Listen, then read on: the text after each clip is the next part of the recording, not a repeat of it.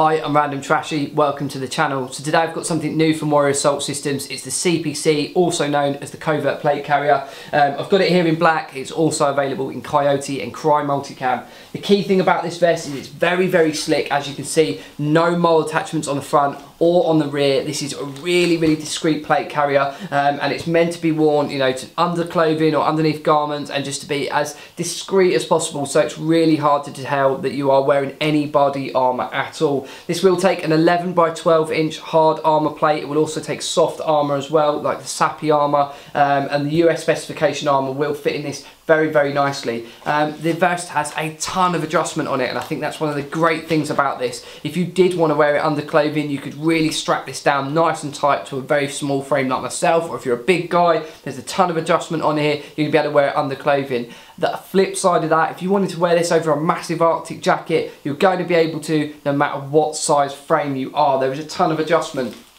So as with nearly all Warrior vests, there's a very nice slim profile on the shoulder straps with plenty of adjustment. You just rip that Velcro open and you're going to be able to open them up to a huge size. You can also adjust it from where you want it to sit on the body, if you want it to sit quite low down from underneath your chin, or whether you want it, you know, high up, just in case you're running a belt or anything like that. This allows you to have plenty of adjustment because of that. Moving down to the lower part of the vest, I will quickly show you as well what the difference is. So there's two models of this available. You can buy the vest on its own, but there's also a version called the Mark 1 version that's available in obviously the black, the Coyote and the Multicam. And the Mark 1 version comes with this triple stack mag pouch across the front here. As you can see, this is an elastic type mag pouches. This is the M4 version. They're very, very good. I've used them a lot of you know, a lot of times out in the field, and they've been great for getting magazines in and out very, very quickly. As you can see, Velcro across the front, so if you wanted to add another triple stack across the front, you can, but you can also add loads of other Velcro accessories.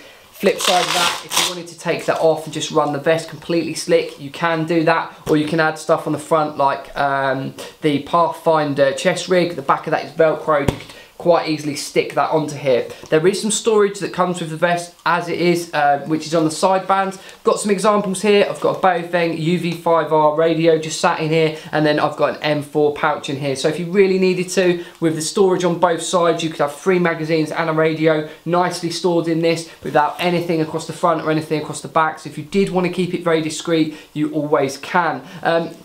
Really nice quality elastic on the sides here. Really does keep the vest nice and snug as long as you've got it set up nicely. As you can see, it's very easy to get in.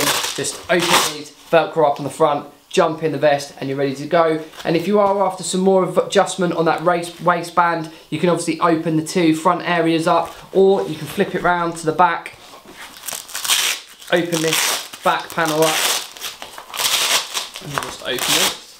And as you can see, we've got the 2 panels there for you to have plenty of adjustment on. You just rip them open, you know, set that waistband size, and you're going to be good to go. Again, you know, if you wanted to wear this under clothing, get it tight around the body, then you can. As well as throwing it over some Arctic kit, it's all going to fit. So there's a nice area at the front here, which is a 5 by 2 inch Velcro area for any identification patches. I've got my Velcro Warrior Assault Systems badge on here, and then we've got the same on the back. So very, very nice vest from Warrior.